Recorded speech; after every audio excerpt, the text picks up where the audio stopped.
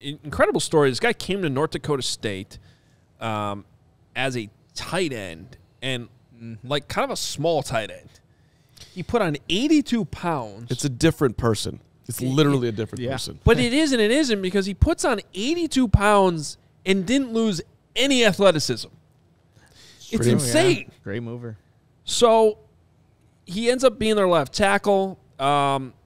He definitely, like Skoronski, he has the shorter arms. There are a couple differences. We can get into it, why I don't think they're the exact same player, or why I would move one and not the. I might ultimately move Skoronski. I just think he deserves the chance to be considered a tackle until proven otherwise. And maybe you can make the same thing about Mauch.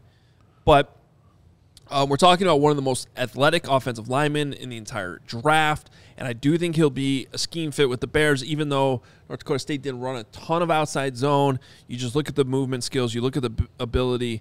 I also love he plays with a nastiness. You guys know this about me. If you are a lineman, you got tape, this is why I like Tevin Jenkins so much. You're going to maul a guy 20 yards downfield. Give me that guy 10 out of 10 times, and he finishes his blocks. But couple differences here, okay? One, he is an older prospect. He's already 24 years old. Don't care.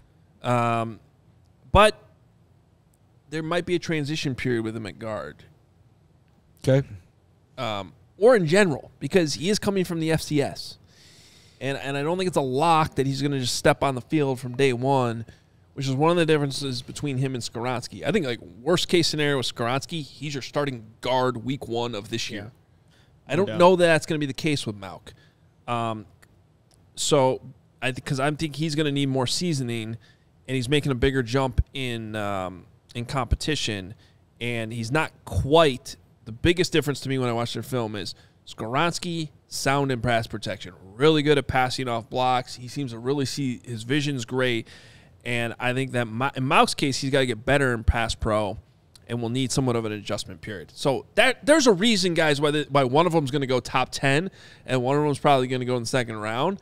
It's not just made up, and those are part of the reasons. I still love him as a prospect. I think if you take him, he can be a very good guard. I think he can provide you depth right away. And in a pinch, I still think he can play tackle for you. So, a lot to like about Cody Mauch, who's been one of my favorites, as you guys know, since the start of the draft process. Yeah, he's not the technician and like the consistent player that Pierce Skoronski is. He just isn't at this point. But that's incredible. Look at it. And yeah, just his. Does the guy? I'm sorry, Nick. No, go right ahead. I just want to say, does the dude not look like he's fighting for Scotland in Braveheart? I mean, that's what he looks like to be.